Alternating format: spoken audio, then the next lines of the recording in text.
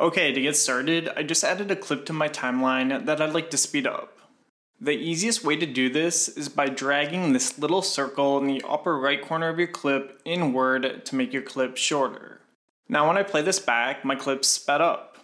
This works, but I'm going to undo this to show you how to change the speed of only part of your clip.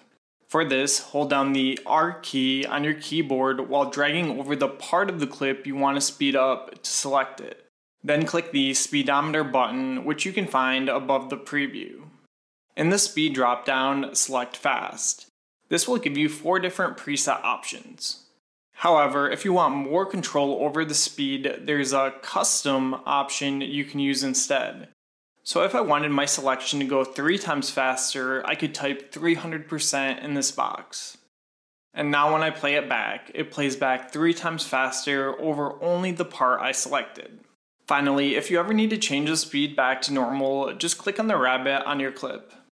And then above the preview, change the speed back to normal. But yeah, that's it for this tutorial. So as always, thanks for watching and see you next time.